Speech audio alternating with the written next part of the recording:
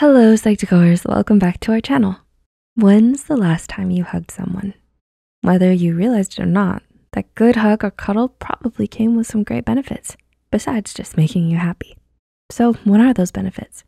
Here are 6 things cuddling does to you. Number 1, it helps reduce stress. Had a stressful day? Go hug someone. Give your sibling or best friend a good ol' hug, and you may just feel a bit better. Why? When we hug or cuddle with someone, the hormone oxytocin is released. Oxytocin can help lower levels of anxiety and stress, making us feel a bit better in the process. According to statistics, only a small percentage of you who watch our videos are actually subscribed. If you're not subscribed yet and you enjoy what you see, do consider hitting the subscribe button. This encourages YouTube's algorithm in promoting more of our mental health content to more people out there. 2, it can help your immune system. While you may not wanna hug someone while you're sick, you could always hug the people you love in your life often to help boost your immune system. As mentioned before, hugging someone can reduce our stress levels, making us feel happy. Feeling loved and safe, which often happens from sweet hugs, can help our immune system. Stress, depression, and anxiety can take a toll on our immune system. Having a weak immune system can mean you're more prone to getting an infection, so go cuddle with a loved one every now and then. Your immune system will thank you later. Number 3, it relieves pain. Need a bit of pain relief? Oxytocin really has some benefits. Hugging once again releases oxytocin. Holding someone's hand can make you feel a bit better, so if you really need some pain relief, try cuddling.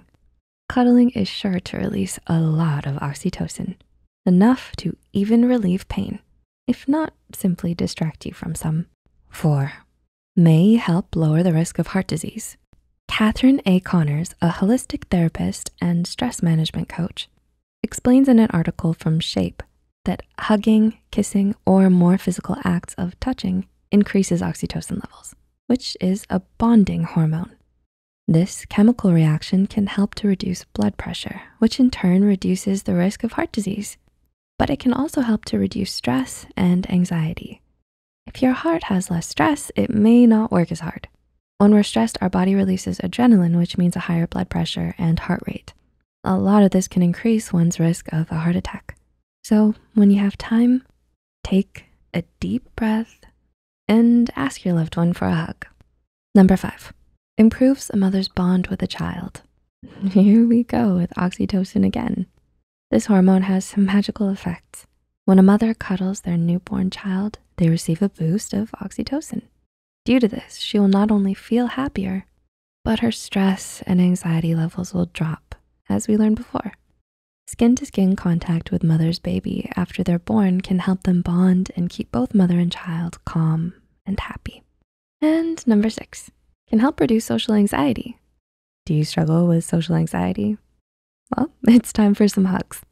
Maybe not the first thing you wanna do when at a party with a group of strangers, but if you have a friend who loves to greet people with a good old hug, then you may just have an easier time socializing.